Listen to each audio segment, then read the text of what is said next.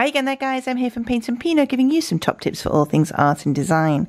And in today's video we're going to show you how to paint this beautiful ballerina, focusing on those really lovely folded material pieces. So for this painting, as always, we're going to start with our sponge, guys, just because it's such an easy tool, particularly when it comes to blending really subtle backgrounds. The colour I'm using here is just the warm blue, which is a slightly lighter, more ocean colour blue. You'll notice that it's blending really quite pale. That's because I'm using a pre-primed canvas, so the background is already wet with the paint, just to give that lovely subtle pastel-y effect to the painting. So you'll see that I'm doing those lovely subtle circles just to give a little bit more control, just so that the colours really do blend very subtly. So I'm just going to add a little bit now more of the cooler blue. So it's got a little bit more of a hint of a red in this, so it's more of a purpley blue. And you'll notice I'm not blending the two together just yet, because I really want to have the two different colours distinguished. And in a moment, I'm just going to put the two into each other. The other benefit as well here, guys, is if I've got too much pigment on the sponge, then you're really going to struggle to get those two colours to blend. So I'm actually just getting rid of a lot of the excess paint at the moment. And then as you can see here, I've just flipped over the sponge, and this will enable me to have a little bit more control when it comes to blending those two colours together. Keeping that circular motion really just enables you to be a bit more subtle with that blend.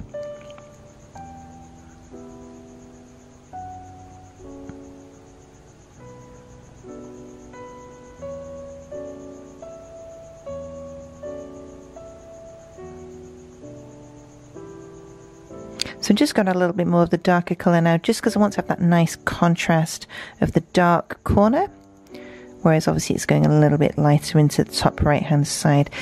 Paintings are all about contrast, so you really want to achieve those lovely different ranges of colour. But obviously the emphasis here is just to make sure that I've got a nice dynamic blue in the bottom left corner.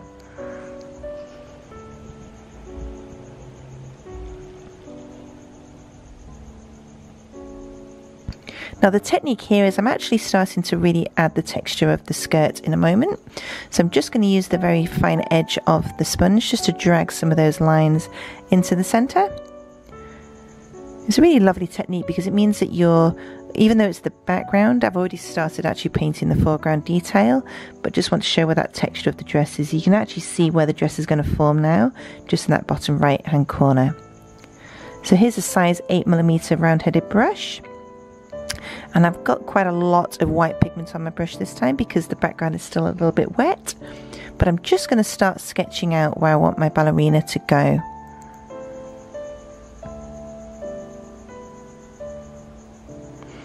You'll notice the top is obviously much thicker in terms of colour because that's where the highlight is going to be hitting. So I really want to make sure that that's going to be quite bright. So I'm going to probably do 2 or 3 coats of that in a moment.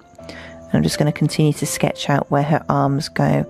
It's really important that you just subtly sketch out your painting or your drawing in effect at this stage, because if I started doing detail and I got the composition slightly out, then of course I'm going to have to redo the whole painting again. So I'm just making sure that I've got the ballerina fairly central with her 2 legs and her arms, and now obviously I can start to work into that dress detail to start building up those lovely folds of fabric.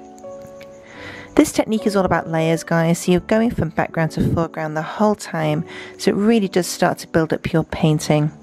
But the nature of this painting is it's a little bit more abstracted, so I'm just going to exaggerate some of that gorgeous texture of the skirt in the background as well as the foreground. So you can see I'm actually going beyond the skirt here, but that's just to give that sense of movement, so it's not a still figure. You can almost imagine that she's gliding across the canvas. So I'm just going on now with the cooler blue just to give a hint of that sort of lovely ocean colour coming through the skirt. And again, it's all about layering. So we want to really start building up that lovely contrast of the dark and the white folds. You know, to really just show the movement of the skirt as it's moving through the movement of the ballerina. For the rest of this painting, guys, it really is now about adding all that extra detail. So I'm going to allow you to just watch and see that technique build. But again, it's all about getting that contrast and movement. So you'll notice some of the marks in a moment will be a little bit more detailed in terms of getting the actual shape of the skirt to move around.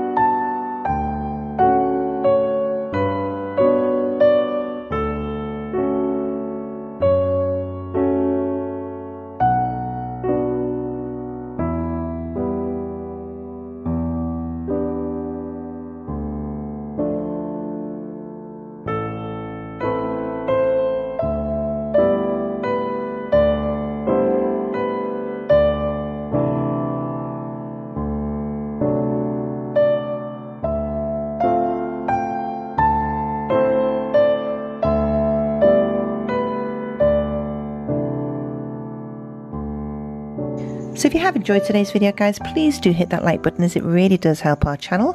And if you'd like to see some more paintings just like this one, or weekly top tips, then do hit that subscription and notification bell just below, because this channel is all about getting beginner painters back into the motion of painting.